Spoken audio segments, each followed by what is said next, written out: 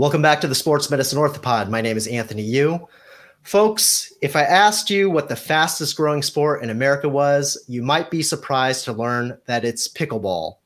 And joining us today to shed some light on this increasingly popular sport is sponsored pickleballer and Fresno State tennis coach, Calvin Song. Calvin, how you doing? Pretty good, Anthony. Yourself?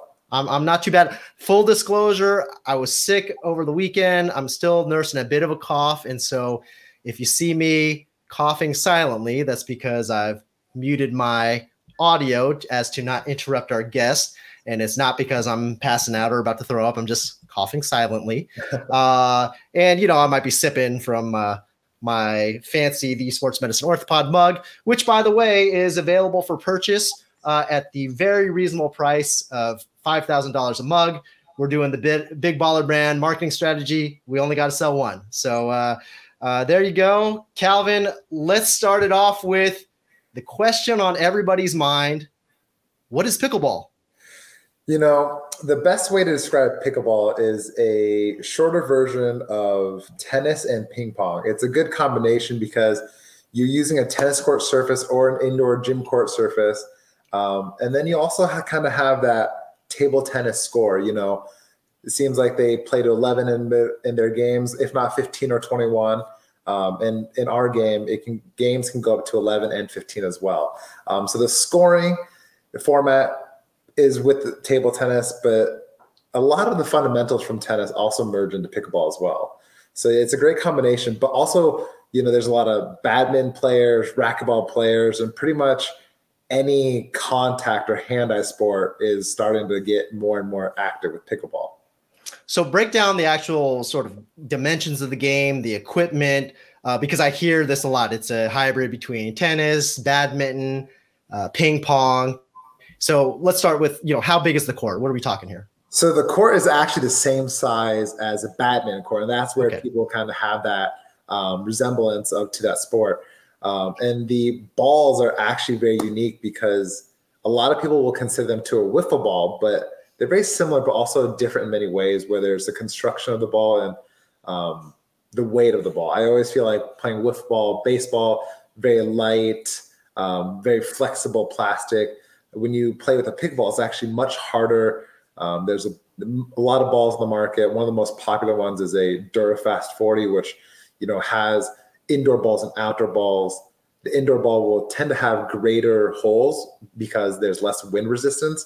And when you go to outside, the balls tend to be a lot smaller. The ball's a lot harder, just so it can be played longer throughout the game.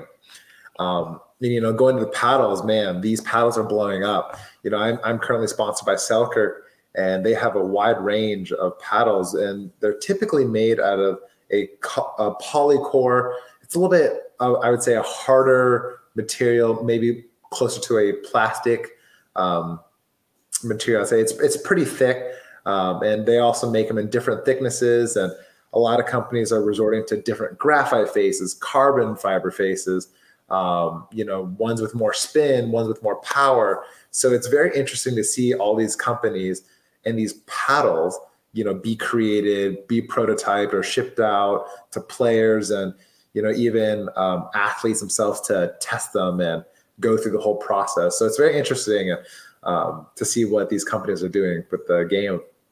Yeah, so Selkirk was a new company to me, probably very well known, obviously, in the pickleball world, but they are a manufacturer of pickleball equipment.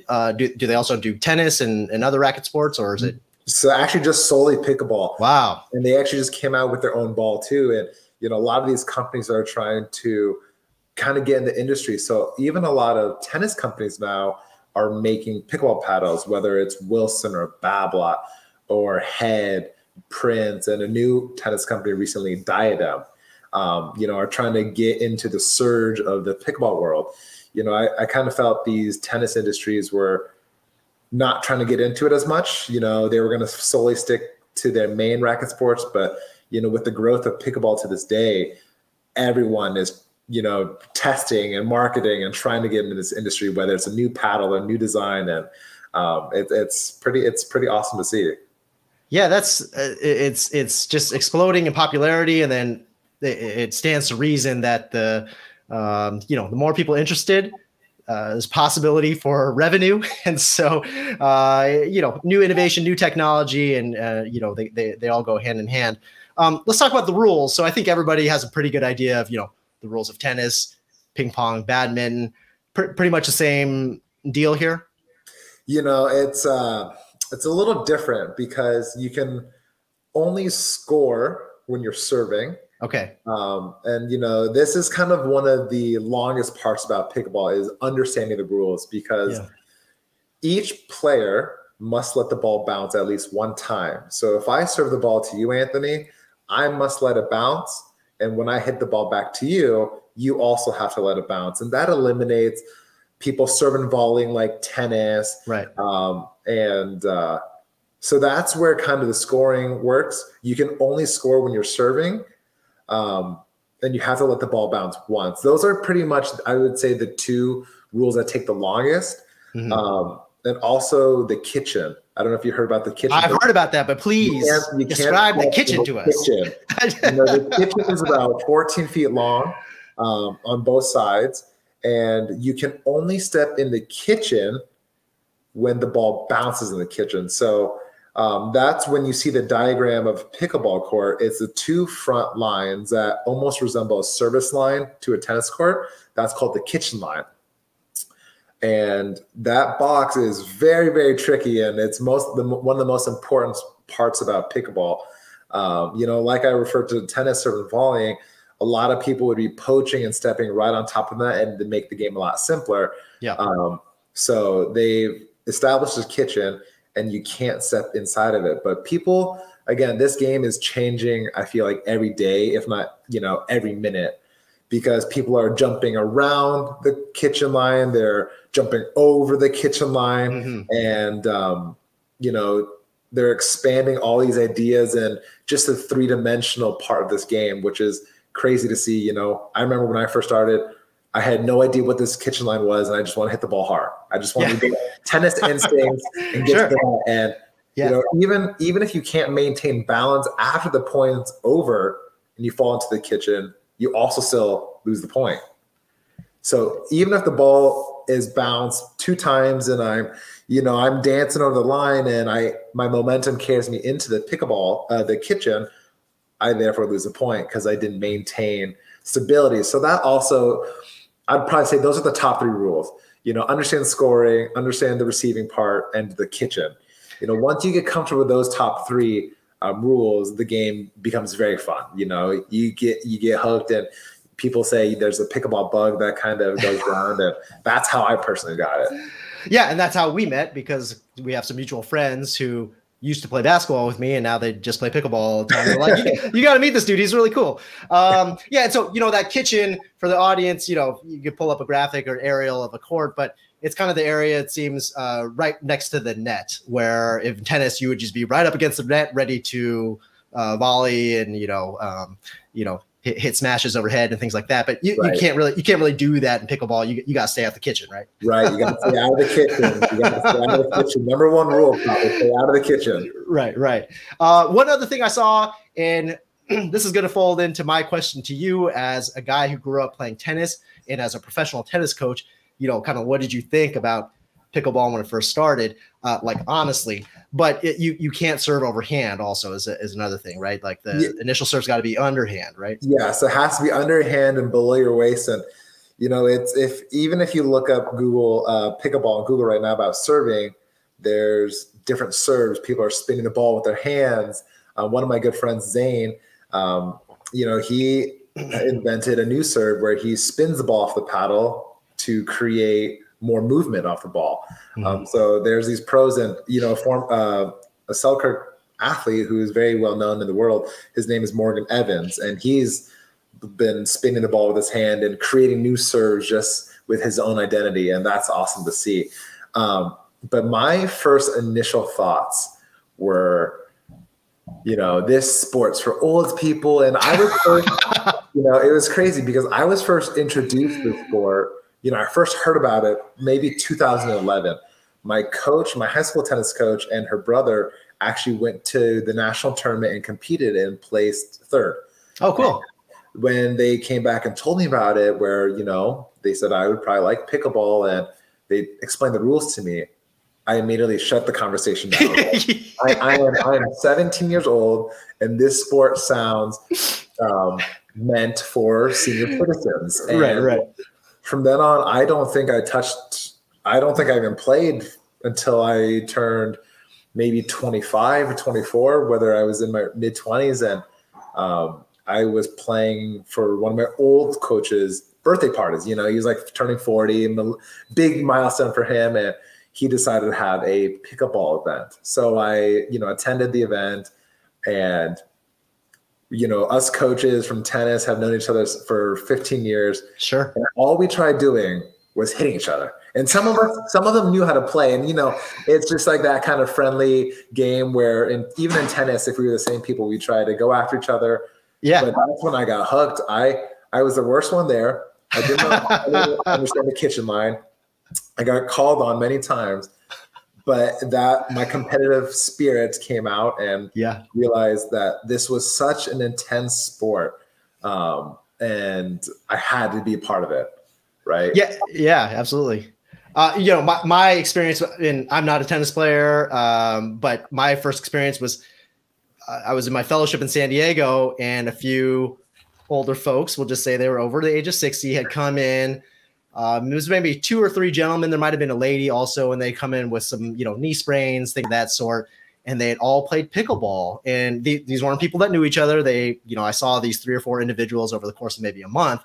And after the second or third one came in, I'm like, all right, what is this pickleball thing? And they're explaining it to me. And I think one even said, you know, it's a game for old people. So then immediately, kind of like you, I'm just like, okay, conversation over. I will never play the sport unless I'm too debilitated to play basketball anymore. And here we are, you know, 6 years later or so, and it's sweeping the nation. So tells you what I know. I also sold Netflix at 1:30. So, you know, I cannot predict the future at all. You got to go back in time.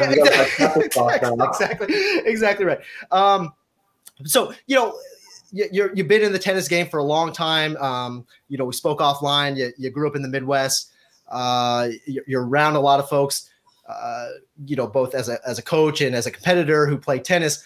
What has been the general response from the tennis world towards pickleball? Are some kind of like, this is an old person's game, or has it been pretty receptive and an embrace of this new game?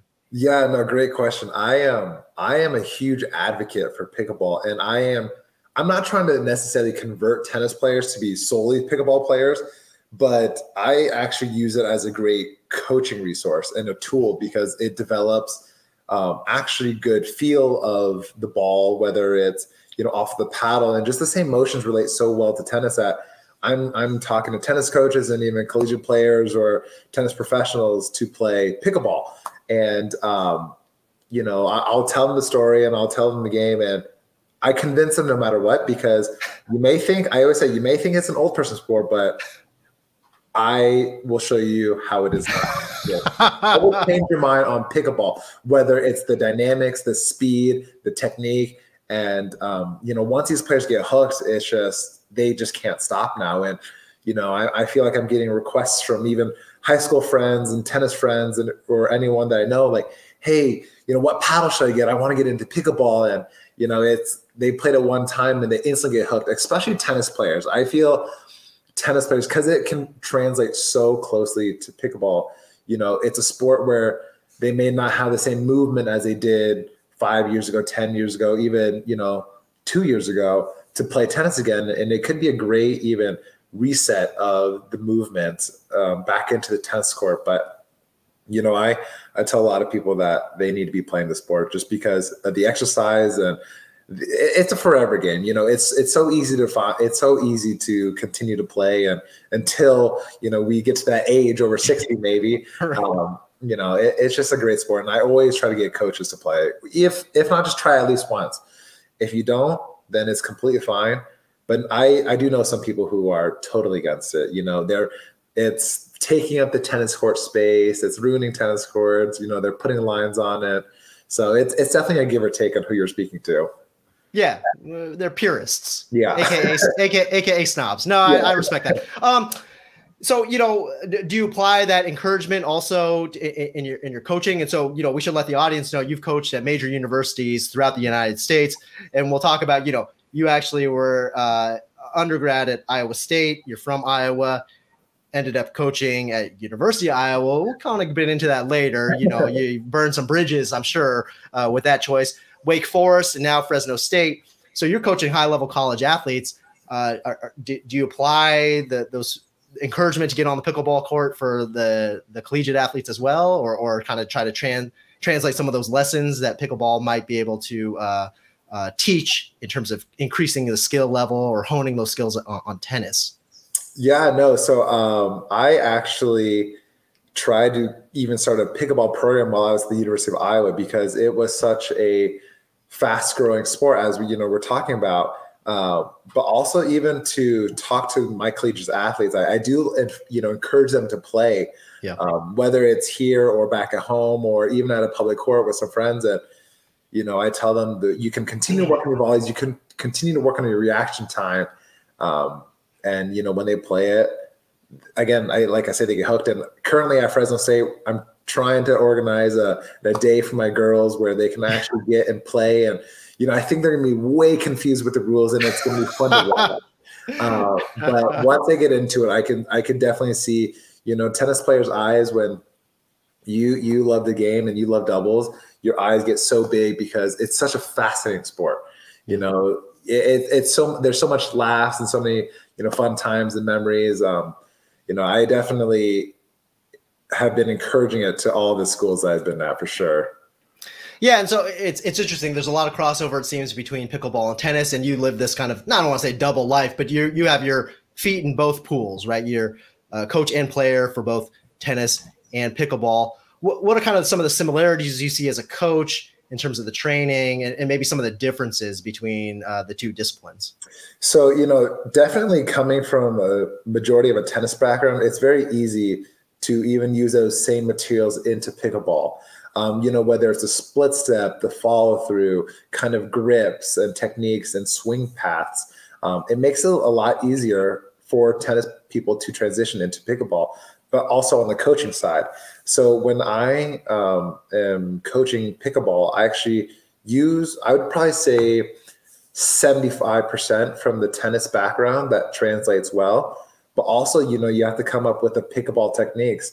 There's some players, I feel like the biggest thing for tennis players is when they play pickleball against someone who has a unorthodox swing, you never expect it because in tennis, you would never see it. Mm-hmm. It seems like all the swings are the same, the contact points are the same, and the shots are the same. Yeah. But, one thing I had to realize in pickleball is that you can get away with the pancake, or you can switch hands and do weird things and do a lot more fake outs. And that's where pickleball has to kind of gain its own identity there with its own signature moves. And I was like, okay, that ball's going to the forehand. I know exactly where the ball's going next. Mm-hmm. So I'll be ready for it. And it'll just go in a different direction because pickleball is so fast and so short that you're able to manipulate the ball a lot easier with the different angle of the shot. So then, that kind of covers up the rest, whether it's, its own motion and its own swing path. And so pickleball definitely has its own shots that sometimes will work in tennis. And sometimes I'm even using pickleball coaching into my tennis coaching. Like, how can we get away with some unorthodox shots? How can we get away with learning how to disguise a shot a lot better? Yeah. In pickleball, you can disguise it very well. And in tennis, can we use those abilities to disguise our shot selection or what we're trying to hit a lot better? So there's definitely ideas where I'm trying to bounce around from both worlds. And sometimes it works and sometimes it doesn't. But I'm kind of one of those coaches who are always looking to explain a shot in a new direction or a new way. Yeah. Yeah, that's awesome. I would be that guy who would be like, left hand, psych, right hand. Right. Yeah, ambidextrous people. It's crazy, Some people will favor their backhands. I played some players who will hit the ball across their body with one arm and hit it aside of them versus just normally hitting a backhand. And I was not expecting that at all because I don't know how that's comfortable, but hey, it works for them. So sure. Why do you think it's gotten to be so popular? It's just because I would say smaller court space. It doesn't take as long as some other sports. But also it's just so easy to learn. You're going to see some posts. If you've been following pickleball and tennis, you'll see images of tennis courts being drier than the Sahara Desert. Yeah. Pickleball courts flooded with people. It's just so much easier to learn. I would say tennis and maybe probably badminton and the other racket sports take a little bit more discipline and such a lot more time because of the fundamentals. It is very hard for, I say, Anthony, if I give you a tennis lesson, for an hour, we might be able to have a 5 to 10 ball rally. I don't know your tennis background, but not good. I could definitely see you having a 20, 30 ball rally right off the bat. It shortens up the learning, the learning growth of the time. And it just can be played also so many different ways. You coming from basketball, you're going to have a great lower body and you might be able to be down low and dig a lot of shots out, but also have a huge vertical, push off of and, hit more overheads. Everyone can play. It's so hard for, I'd say, maybe a basketball player to go into tennis, but your attributes and abilities can be used in the pickleball in an instinct. Yeah, you're flattering me. My vertical is like these days. I look young, but I'm really an old ass man. You look 6'5" on the camera. 6'5" on the camera. That's right. But you're my favorite guest for saying all that. This is a sports medicine orthopod, so let's talk a little sports medicine. As a coach, you're gonna witness your athletes getting injured, whether it's your tennis or pickleball athletes. You yourself may have experienced some bumps and bruises along the way. What's kind of the injury profile? They're pretty similar between tennis and pickleball. Unfortunately, yes. And, I would say a lot of, maybe I could list off a few. Is tennis elbow is probably the number one, I would say. Surprising. Tennis elbow. It's a thing. It's a real thing. It is a real thing, everyone. There's a golfer's elbow too, which is a different part. So, tennis elbow, I would say kind of goes into ankles next. There's a lot of same explosive movement that people may tend to roll. There's a lot of shoulder injuries with the range of motion and also just the speed of the shot, and you don't have much time to react. So sometimes you can feel a little bit of an impingement on your shoulder after, a couple hours or even a couple months of playing. It also kind of roll into the ACLs and the MCLs and, even probably the most unfortunate one is also your head. There's people who, have tripped in the past or fell forward. And, sometimes with the older crowd, I almost recommend not to backpedal so quickly and fast because of that potential instance. And I've seen it a couple of times. And so that's where my heart always skips a beat when I do see, that kind of pre-fall down, but they catch themselves. Sometimes they don't. Yeah. That'd probably be the most scary one. It's just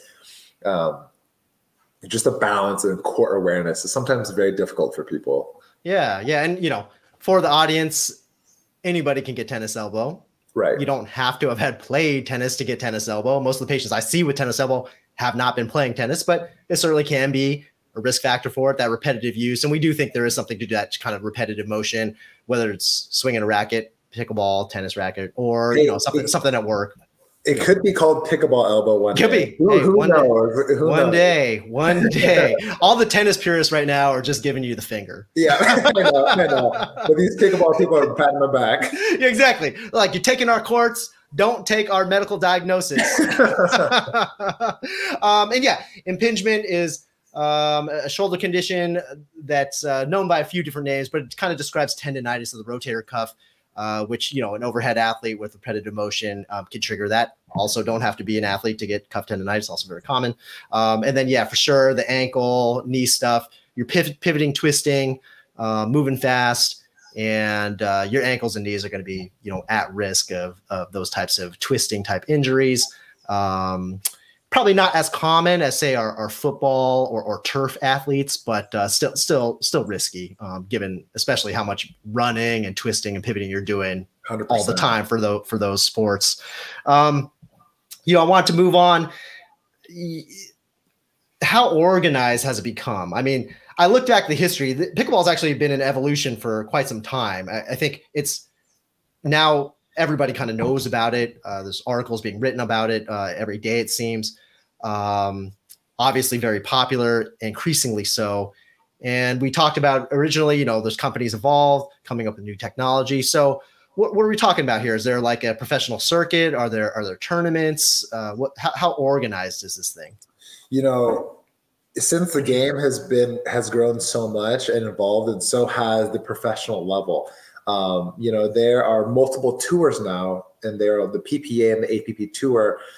Back in the day, it was your major tournaments, your Indian Wells, your nationals, your TOC Tournament of Champions, and there's definitely a lot more. There's the U.S. Open, kind of your Grand Slams of the pickleball world. But it just started a couple of years ago, where the APP and the PPA have started their own pickleball tours. They're professional touring events where a lot of the top pros will have signed contracts with either or sometimes both. I'm not too sure about that. And they will go play in those events, and now actually starting very soon, there's going to be Major League Pickleball, and the draft just happened, I believe, maybe a month ago or 2 weeks ago. My timing's off, but these players are all brought into Texas, and they were drafted by team members.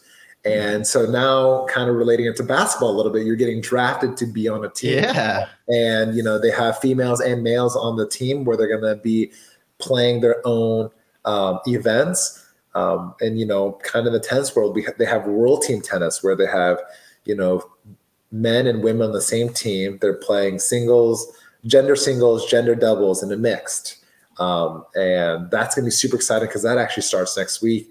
But yeah, there's these evolving, tours where they're having a tournament, I feel, maybe at least 1 or 2 a month. And, these pros are traveling all over the country to participate and, earn their prize money, earn the glory, and also just compete in fans. Obviously with the pandemic happening so recently, and still in it, no one was really allowed to watch. Everything live streaming has become super popular now. Selkirk actually has their own TV channel that you can download off of, Roku, Apple TV, kind of any streaming device that you have, and they will stream pickleball matches onto your TV. Very cool. And that's awesome. It's Anthony, I don't know if you knew that, but I did not know that. It's on CBS Sports, it's on ESPN3, and it is just there's the demand to even watch these professional athletes play in these tournaments. Now, you as a sponsored player, you play with some of these top athletes, these professionals. Are these converted tennis players? Are they just people who had picked up pickleball years ago and have just perfected their craft? Or do they kind of come from all different backgrounds and flavors? I would definitely say they come from all different backgrounds and flavors. There are a lot who have played in the tennis Grand Slams or were collegiate athletes in the tennis world. But, I know some people in the Midwest who were Division III soccer players, Division I soccer players, Division I, football players, or Division III, whatever sport. But definitely a lot of different flavors. And you definitely see some tennis background from, these professional athletes. I would probably say the majority, there's not really, I don't know the exact statistic behind it, but some racket sport in tennis is probably the number one that people come from. Mm-hmm. His name is Dekel Bar, and he was, I believe he's from Israel, and he was a ATP, professional male tennis player, maybe 400 in the world. And now he's converted to pickleball, and now he's top 10. Yeah. And I've gotten the opportunity to play with some of the best in the world, and I currently train with one of the best in the world. Who's that? Her name is Irina Tereschenko. She is one of the most, I guess, She was number 2 in singles at one point. She won the U.S. Open last year in singles. She's one of my good friends, and whenever she's in town, we get together and we train, and we do drills and we play games, and it's quite the workout. It's quite the workout. Yeah, no, it must be. You'd kind of mentioned this is a sport you can really mix it up. Mixed gender, doubles, singles, and I imagine going back to the fact that or going back to our original kind of thoughts when we first heard about this game of old people, it's probably stratified. You can stratify it amongst age as well. So my thought when I was kind of learning about pickleball is that's probably some of the appeal too. That this is a game I could play with my wife. I don't bring her out to my pickup basketball games because she'd embarrass me because she's better than me. And things that, yeah, exactly right. But yeah, this seems like a game with a lot of flexibility. That could be fun. Sort of mixing it up with folks you might not necessarily be, playing competitive sports with or against. Is that how you feel? I would definitely have to agree with you, Anthony. You can never judge a book by its cover. Yeah. Whether it's age, size,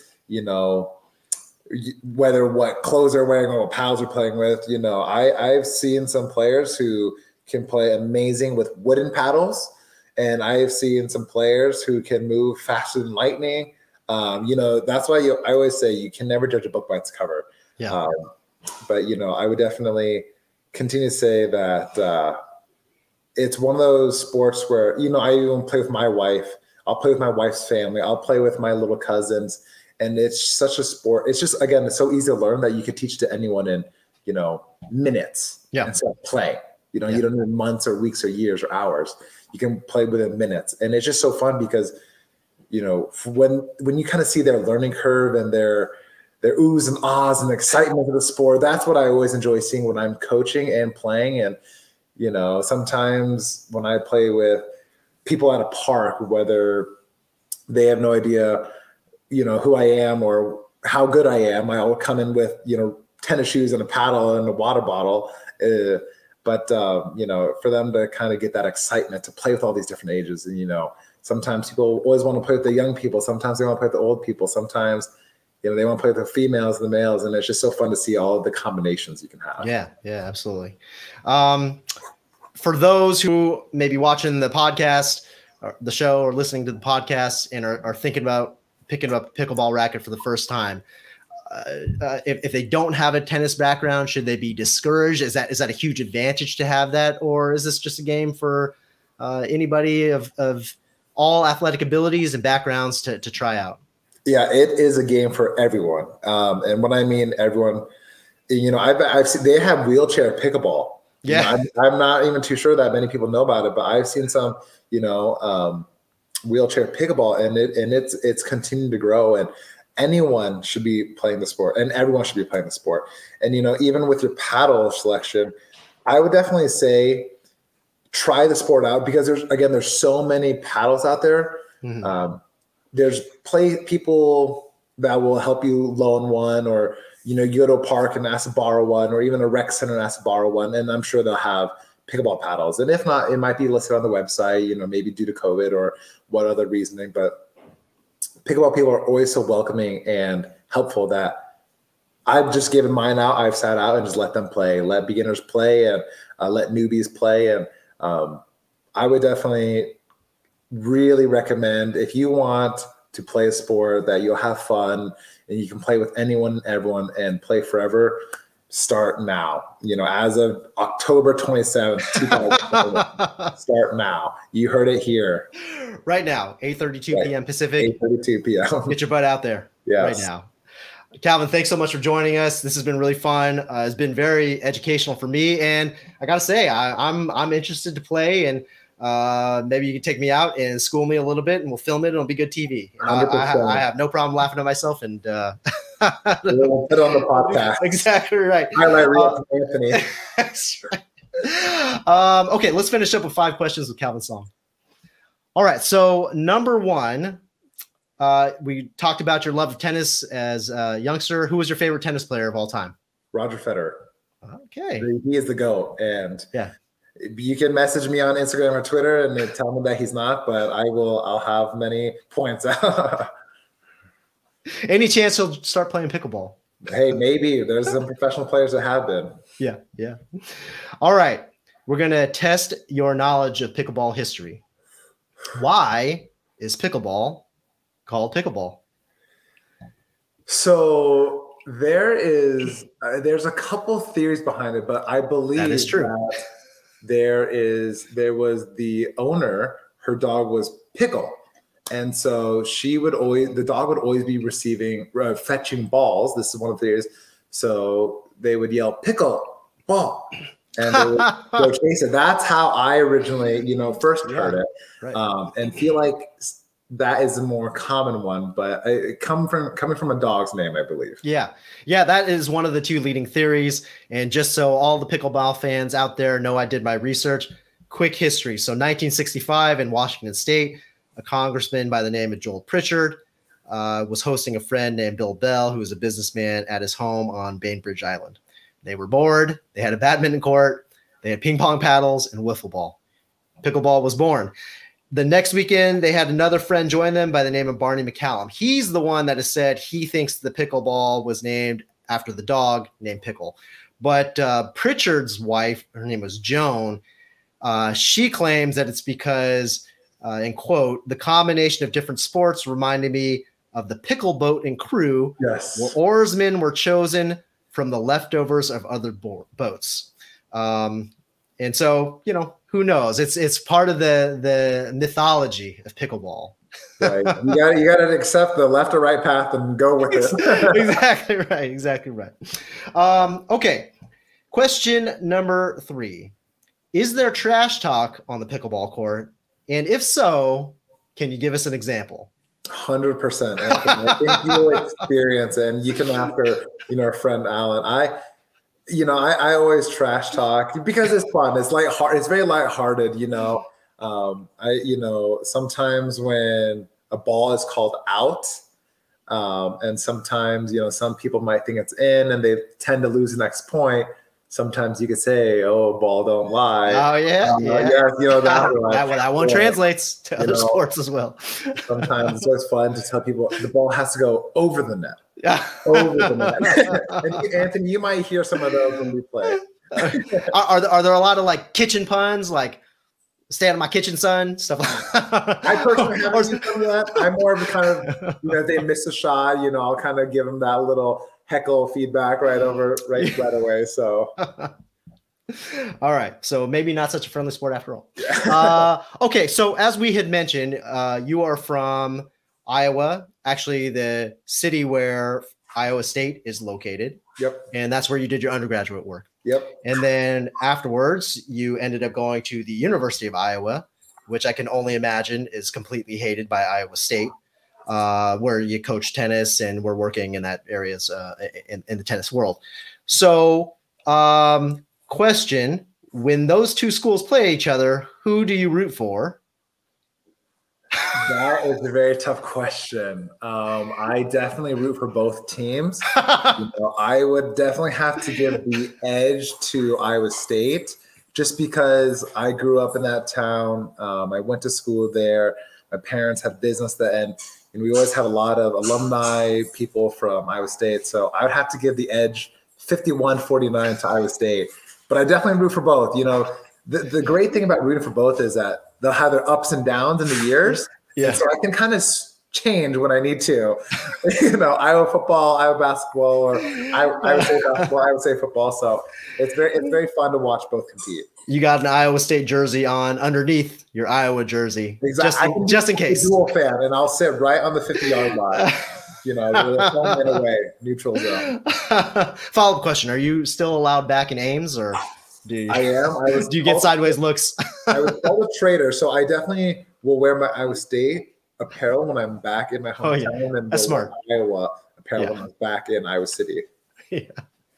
That's like one of my best friends is a San Francisco Giants fan. I'm an Oakland A's fan. And when we go to watch a game together in Oakland, I just say, just please wear an A's shirt. Yeah. Don't just, it's not worth it. My wife is an Iowa fan, and I remember, side story. I bought her a Iowa State Nike zip-up jacket. Very nice. I believe she's worn it once. And I told her I was going to convert her. She was going to be a dual fan. It's her favorite color.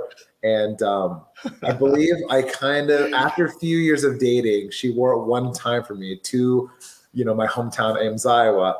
And, I don't think she ever worn it since. I remember the tags were on it for more than 2 years. The tags were on it for more than 2 years. So, I think it's finally revealed. It's gone. Well, yeah. I mean, that one time was just, that was the sign of love right there. Right. That was her big sacrifice.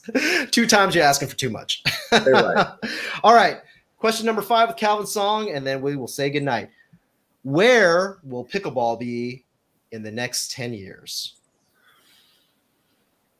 I see pickleball definitely being on the main live streams of sports, stations, ESPN 1 and 2.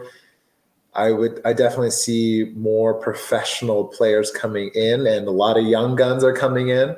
I think the growth is going to be so big where tournaments are going to be every weekend. Major events are going to be every weekend across the world. I think it's going to expand globally, which it is right now, but it's going to continue to get bigger across the world. And who knows, pickleball, maybe not in 10 years, but in the future may become an Olympic event. I know it has to go across X amount of countries to get approved, but once it continues to grow, hey, Anthony, maybe one day we'll see it in the Olympics. Yeah, and I led you with that one because it's exactly where I wanted you to go. I read there's quite a bit of controversy at that, a lot of differences of opinions. I'm not going to launch an opinion, but hey, 3-on-3 basketball is now an Olympic sport. So right, yes, I mean, hey, 3-on-3 basketball is even a professional event now. There are, is it 3v3 or Big Three, or I know there's Big Three, the Ice Cube League. Yes. I'm not sure what happened to that because of COVID, but yeah, that was a thing. Yeah. Right. Yeah. And so I definitely see more, it might be there might be a merger. There's 2 kind of separate pickleball events, I would say now. If there may continue to grow with more tours, or there might be a whole single, tour professional league for the future. I think we'll see what happens in the next 10 years, but I know you'll be definitely playing on the tour. You'll get the bug, and I know that this podcast is going to take you to your next professional career. Oh man, that's a great way to that's a great way to the last thing I was going to say is, as soon as DraftKings starts handicapping pickleball events, which may already be happening, who knows, then it's bona fide. That's the black market. Yeah, black market betting. Yes. As soon as people start laying wagers on the pickleball matches, then we know it's in for big things. Right. All right, Calvin, I really appreciate your time. Super interesting. I hope you guys enjoy the show. Hit subscribe, please, and stay tuned for more exciting content. Calvin, thanks again. Have a great night. Thank you. Bye-bye. Hey, folks, thanks for tuning in. If you like the show, please subscribe, like, and share. And we love to hear from you.